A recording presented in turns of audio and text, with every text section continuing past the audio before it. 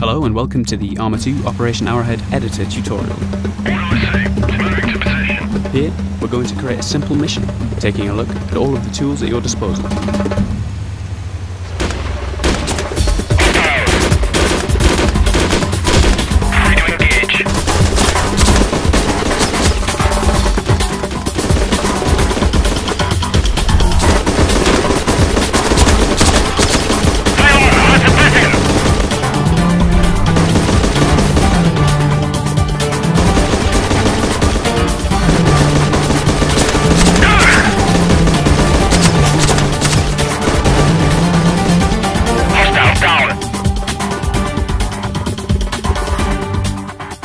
First off, let's place a single unit.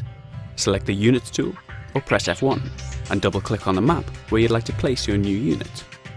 We get a few options to set, including the unit side, faction and type. For the moment, these are the only options we need to worry about. As with many editors, shortcuts like Ctrl-C and Ctrl-V will work. Once we've placed a unit, it's possible to open up the interface and make additional changes. Create a group with a leader and subordinates, select the Group tool or press F2 and link the intended subordinate to the desired commander.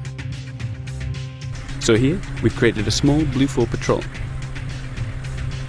I guess now we need to give them something for which to look.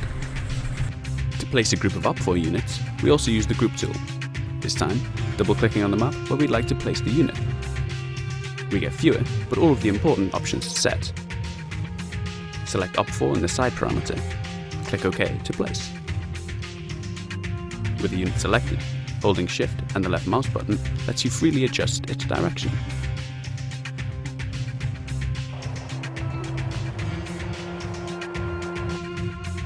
To get the Blue 4 patrol moving, let's select the Waypoints tool or press F4. Choose the group of units you want to move and double click on the map where you'd like the waypoint to be set.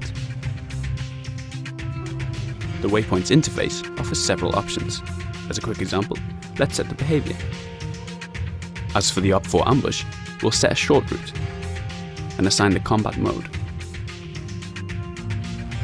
To get the Op4 group to move at a particular time, we can use the Triggers and Synchronization tool. Let's place the trigger on the patrol's route. The trigger interface allows us to set the size and angle. Other parameters can be set. For example, to indicate that the trigger has been activated, we can play some music. We need to link the trigger to the group which will activate it. Using the Groups tool, drag from the trigger and drop on any group member. Using the Synchronization tool, drag from the trigger and drop on the waypoint. This enables us to sync the Op4 ambush and start the group's progress along its path of waypoints. To set the ending condition of the mission, we again deploy a trigger. In this case, we'll set a large area and check for the presence of enemies. When there are no enemies left, we'll end the mission after a random delay, specified by the min, mid, and max range fields. To add some extra details or information to the mission, we can use markers.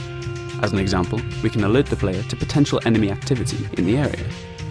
These icons will appear on the map in-game. If you deselect the Markers tool, the markers will be hidden. To add some extra environmental effects to the mission, we can use the Modules tool.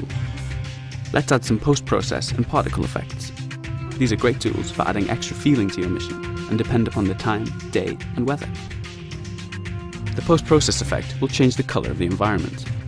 Particle effects will add subtle weather effects, such as dust, mist, or snow, depending on the time of day and year. As a finishing touch, we should add a name and description and set the conditions for the mission, including weather, time, and date. To set these options, click the Intel box and adjust the parameters as required. Check back with us next time to learn some more advanced editing techniques, such as scripting using advanced functions and randomization. Well, that brings us to the end of this tutorial. I hope you'll be inspired to create some of your own custom missions in Arma 2 Operation Arrowhead.